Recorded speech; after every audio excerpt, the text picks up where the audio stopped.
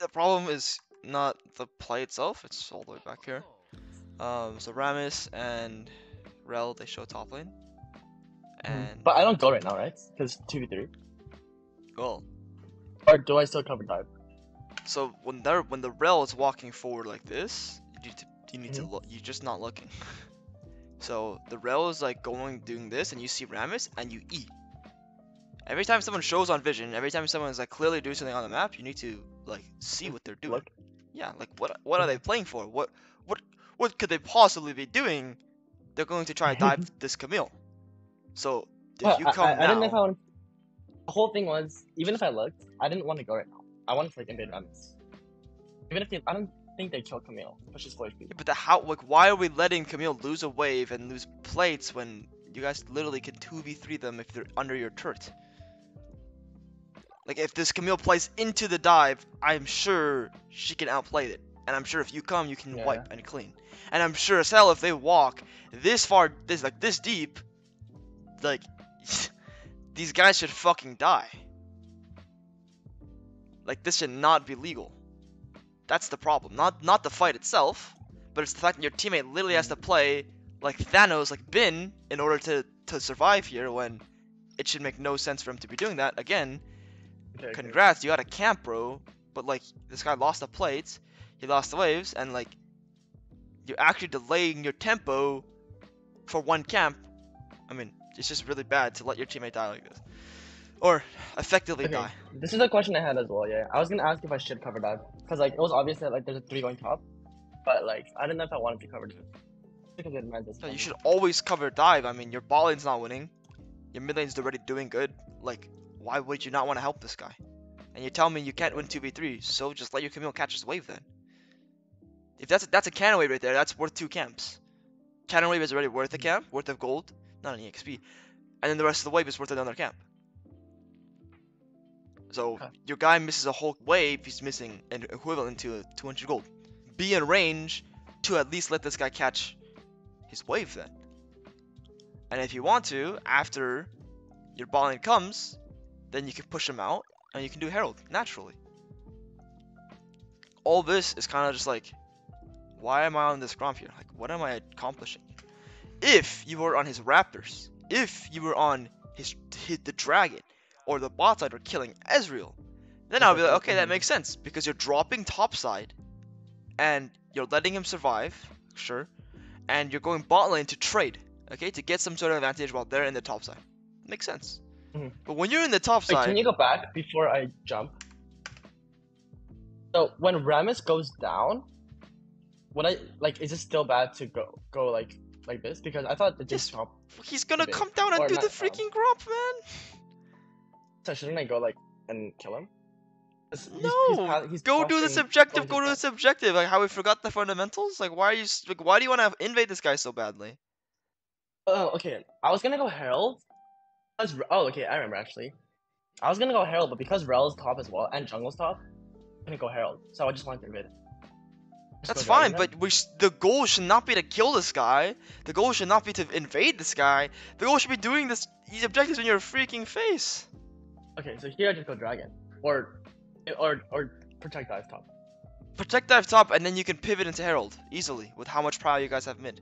And how strong you guys are. Like, you guys are so strong. You guys should not let them get Herald, period. You guys should not trade this Dragon for Herald. You guys are stronger than them. How are you stronger than them? Well, you know you're stronger than the Rammus right now. So, fight him on the Herald, on the objective, not in his jungle. Let's start Herald right now, right? You said cover dive first and then... Yeah, cover dive first, play on this wave, play on this wave. But the goal is never invade, the goal is never play for enemy camps, the goal is Herald. So that's why they invade earlier, I'm also like, what the fuck are we doing? Please go play for Herald. You have your first item, it's very obvious, hey, Herald's alive. If I go get this Herald, it's gonna be an easy fucking game. When you play for these invades both times, it's just like, why? Okay. You're just ruining your game. If Rammus comes down and Garen doesn't want to play up, you're going to 1v4 in the enemy jungle, 1v3. You think you win 1v3 in the jungle right here. Rammus comes down, goes for the Gromp. You're just fucking dead. Again, the same play. And the moment Rammus does show If top lane, Rel doesn't show top like this, do I still play for Herald if I don't know where she is on the map? yes, you're stronger than them. Why is that like? Why are you so concerned to play for this objective? Okay, what's more Cause like concerning to Rel. me is you're willing to invade, which is 10 times riskier than an objective. So how does that make sense? You want to invade, you don't care where Rel, like, you obviously see Rel, but back here you want to invade, you're not sure where anyone is, but now for the objective you're asking, oh, where Rel is. Like, how does that make sense? If you're stronger than them and you feel powerful, and that's why you're going for this invade, please play for the objective instead. If an objective is alive. Because you're not wrong. You are stronger. You will win the game if you play for the objective. So much easier. After the objective, if they int, if they kill themselves, if they play bad tempo, if they're not clearing their camps, if the Rammus is just playing like an absolute idiot, then go invade them afterwards. If they come fight you, free fight, you win. If they don't fight you, free objective. That's 200 gold, plates. You can break the turret. Fucking GG. Like, it's just good to play for the objective. I don't know. We a long time ago, when you were in this position, you would play for the objective, and now you're playing a little too psychotically. Yeah. Which is not a bad thing inherently, but you're doing this almost alone with very, very, very few conditions to look at. What I mean by that is, like, if you were really paying attention to that bot invade earlier, you should know that Ezreal has tempo off base. Like, I know instinctively, like, I'm not invading his red buff. Their ADC can come, their mid laner can come, their rel can come. So I'm not invading that shit. So it feels like we're not tracking that, so what makes us allowed to invade? And then here, please cover the dive, and please do the Herald. You will win. Okay. The objectives are off the map, you have your teammates with you, you have your camps cleared for the most part, you can invade.